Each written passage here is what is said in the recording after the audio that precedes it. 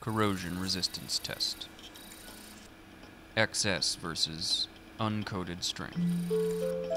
In a controlled setting, an uncoated string and an XS string are exposed to a mist of synthetic sweat.